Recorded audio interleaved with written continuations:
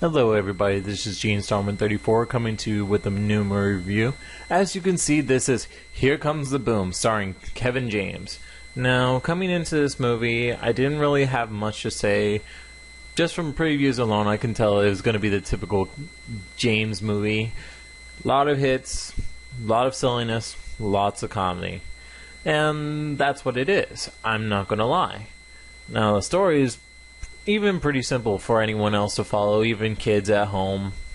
And that is that he's a teacher that pretty much gave up on teaching. He's just coasting through the whole teaching career, and that's not to say that he had no potential.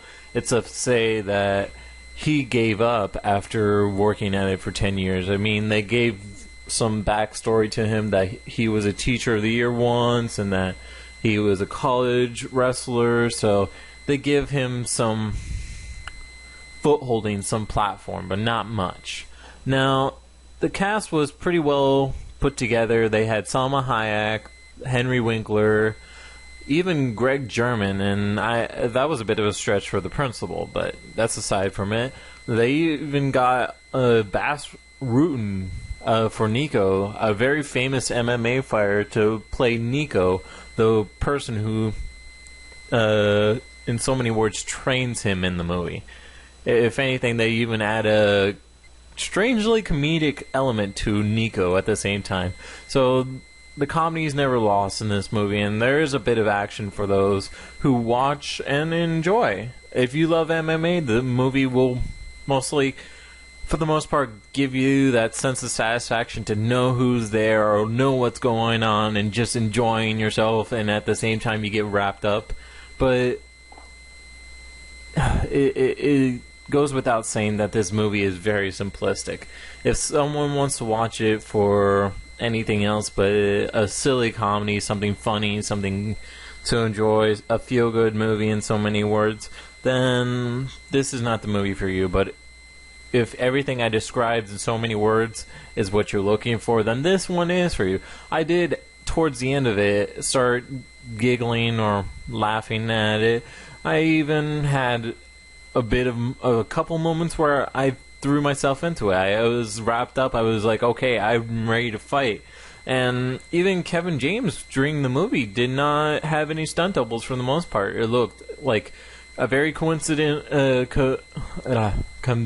fight setup. So, I mean, the only thing I did not agree with is the fact that he could take all these blows and keep on kicking. Half the fighters in the MMA world would probably be like, this guy could not take this many blows and keep on going. Yes, there are very few that can actually prove to the pudding that this goes on, but at the same time, considering the coincidence, I couldn't say much. I mean, again, it's a kid's movie and an adult movie at the same time. It's not like there's anything wrong with it. It's just the pessimist in me was going crazy.